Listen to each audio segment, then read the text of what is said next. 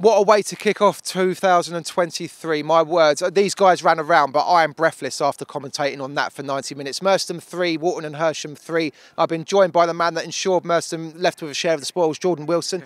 Jordan, how are you feeling after that one, firstly? Because it was end-to-end breathless stuff.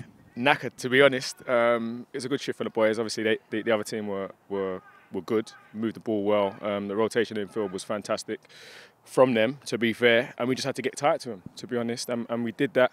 We went 2-0 down in the first half, and it was gut-wrenching to see the game disappearing from us, but we dug deep, got a goal back, come out the second half and took it to them, to be honest. So with that, obviously happy to get the winner, happy to get the point out of it, and we could have gone on to win it, to be honest.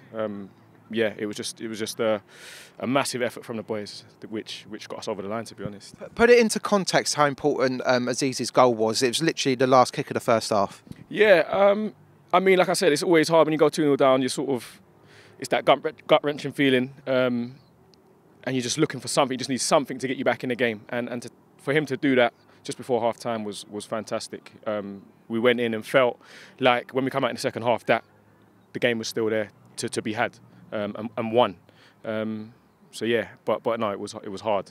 It was hard. Yeah. So well, I mean, 26 points separated the sides before kick-off. So obviously, on paper, the amount of the task was there. What did the gaffer and the management team say to you boys at half-time? Because when you came out in the second half, to a man, you were all forward, you were all pressing, and the second goal came so quick. Yeah, I think with the rotation or the movement that they had in midfield, we were just leaving one man spare. So although we set out to be man for man in midfield, it didn't quite happen in the first half. Right. So we went in half-time. That was the information that was given. We come out, executed it, and to be fair, it worked. It showed. Everyone was at it. And I think just getting tight to people and making that tackle, it then gets everyone else up for it and makes them want to make that tackle and work that little bit harder. So all over the pitch that was happening, and it was good to be amongst it. Yeah, definitely. Well, talk us through your goal. It looked like it was a high ball from Roman on the right, and it just dropped into a melee of players, and you were there. Yeah, I was on the edge of the box. Ball came in, and it was a knockdown, and it just happened to fall to me, and I couldn't do nothing but put it away, to be honest. Over the moon, because my boy's here, my little boy's here watching. And he said to me this morning, "Dad, you ain't scored all season." He knows that, doesn't he? He knows. Yeah, he knows. We're in competition, and he's scored a load of goals, and I ain't scored all season. So yeah, I'm going to rub that one in his face. Hey, well, let's catch him up, eh? Let's catch him up. That'd be good. Yeah. What does it show to the resilience of this side, though, to go 2-0 down, midway through the first half, and then to go 3-2 down after we'd already pulled it back? Shows the spirit in the side, doesn't it? Yeah. I mean, when I joined, it was a month or so into the season, and although we were quite young, and we were just saying results like that, we would have gone 2-0 down and then we would end up losing 5-0.